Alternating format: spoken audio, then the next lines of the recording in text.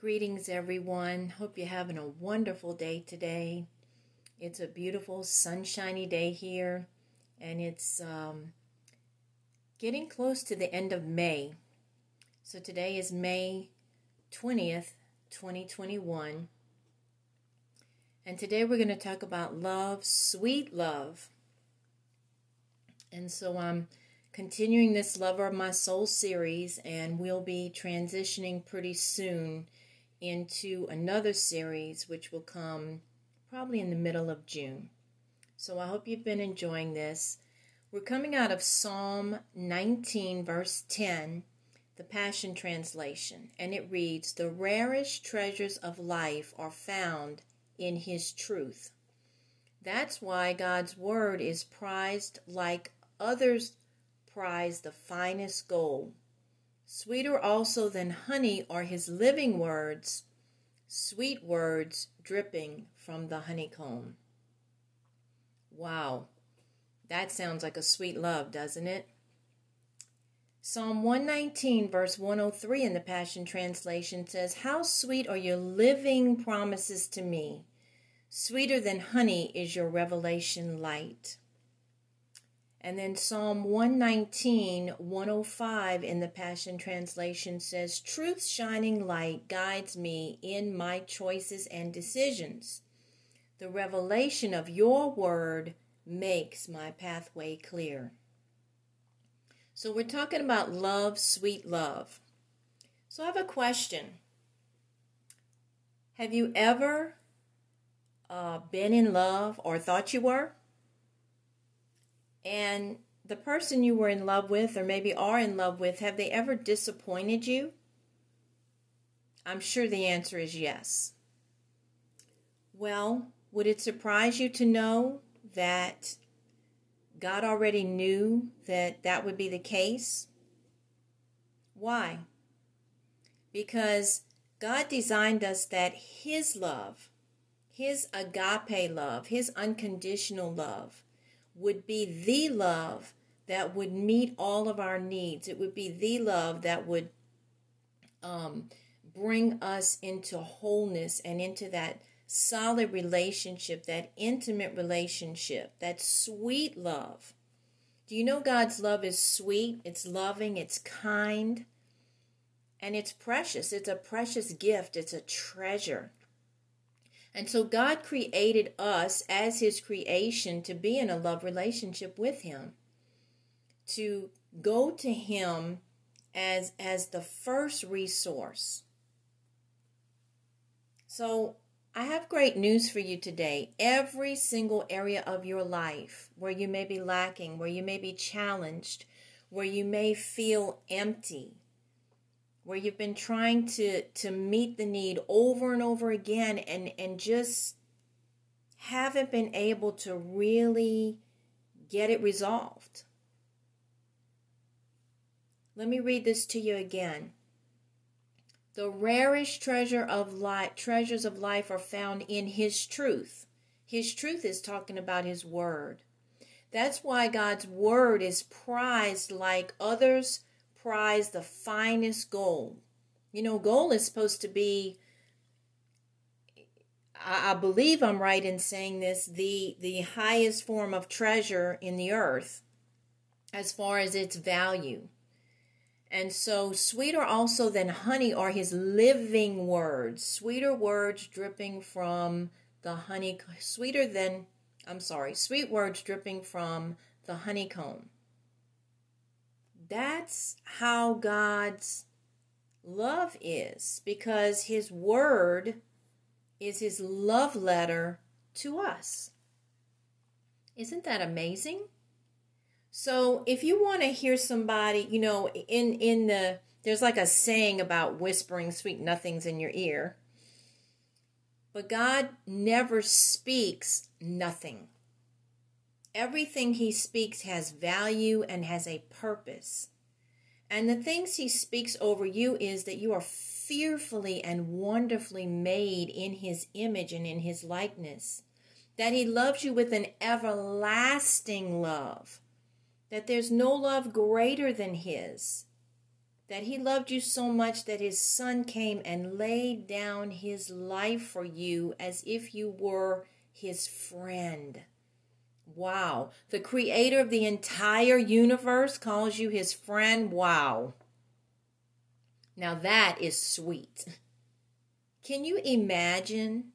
The busiest person you may know has all these different things going on, and yet, I mean, if you think about the billions of people on this people planet, and yet the Word of God says he knows you so intimately well that he has numbered the very hairs on your head, and even greater than that, he knows when one of them falls out. Wow. If you just try to think about the magnitude of that, wow. So today, I want to encourage you to begin spending time reading this amazing love letter and experience for yourself the sweetness of God's love. Sweeter than honey on the honeycomb, or some might say sweeter than the sweetest or greatest dessert that they love. How about that? How about that? Sweet.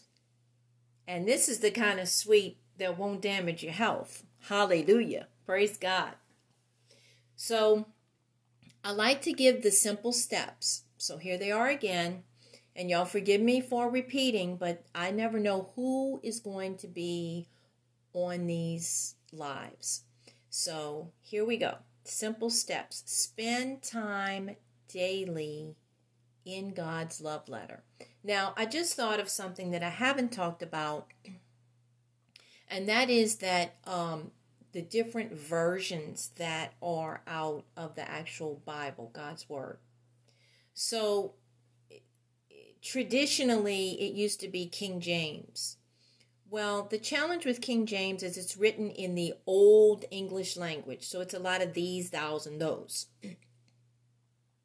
So I suggest New King James Version, which is more applicable to everyday English language. And then recently, the Passion Translation is really just amazing as far as God's love language. Now, the challenge with the Passion is they haven't translated every single book yet. So it's mainly Psalms, Proverbs, and most of the New Testament, which is okay because I recommend that you start with the Psalms for comfort. You go to Proverbs for wisdom, and then the four Gospels, Matthew, Mark, Luke, and John, will help you to get to know Jesus as your Savior and your Lord on a really intimate level where you can see what he did and how he did it. So that's one simple step. The other thing is take some time in prayer. Now let me back up. Don't get into a bondage about reading the Word. Don't say, I have to read an hour. I have to. No. Get in the Word. I started 7 minutes a day. So I just encourage you to start. And as you are consistent with whatever you decide to do, then God will draw you with more hunger for the Word. And then you'll find yourself being, caught up in an hour and like, oh, wow, I've already spent an hour. So just start. That's the key. Start. Prayer. Prayer is talking to God. But the most effective prayer is praying God's word back to him. So I'll give you a small example. An example is, thank you, Lord, that all of my needs are met according to your riches in glory by Christ Jesus. That is a scripture in Philippians. I'm sorry, I don't know the exact verse right now. I believe it's in Philippians 4. But the point is, the Word of God is his love letter, but it's also faith because it's living. So if you pray God's word back to him, you know that you are in the will of God because that is his word is his will. Amen. And then worship and praise. Now, I want to be very clear here because there's a lot of Christian music out, and I'm not knocking any of it. But the things that are most effective for your spirit and your soul are songs that focus on God's name, His character, His nature, and His faithfulness, His goodness.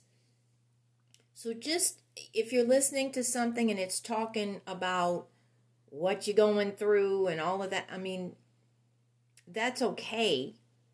But if your attention is given to God and His character and His nature, then that will encourage you more, and it will put more of the focus on God so that He responds to that. Remember, this is a mutual love relationship. This goes two ways. Amen. Remember, we're talking about the lover of your soul. And how many of you have ever been in a relationship where you're the only one doing the loving? That's not really a relationship, right? That's just, I don't know what that's called. So I just want to encourage you to stay focused on God and His love, His sweet love for you today. Amen. Just want to pray for you real quick and then mention that my website is thehealingminister.com. There is a blog on there called The Healing Hub. And I so appreciate those of you who have been encouraging me and getting on and making comments and liking and loving and all those things. I appreciate you more than you know. So thank you so much. Father God, I just want to thank you for your people. I thank you, Lord God, for your faithfulness to them. I thank you, Lord God, for continuing to show yourself strong on their behalf. Lord, let them experience today your love, your sweet love, the love that is sweeter than the honeycomb. Lord, as they step out in faith and spend time in your word and spend time in prayer, I pray, Lord God, that you would draw them by your Spirit more and more and more and more. Thank you, Lord. And Father, for those who do not know Jesus Christ as their personal Lord and Savior, it's my prayer that they would ask Him into their heart and ask for forgiveness of their sins, confess that they believe that Jesus died, was buried, and rose again on the third day. And I thank you, Lord, it is that simple. And Lord, I just pray that as they make that declaration in their heart, that the outward manifestation of what they've done will be revealed in their lives, Lord. Not just to them, but to others around them, Lord. Father, thank you for this day. Thank you for your grace, your mercy, and your goodness. We glorify you and praise you in Jesus' name. Amen. Blessings to you. Thank you so much, and I will be on live again tomorrow by the grace of God. Amen.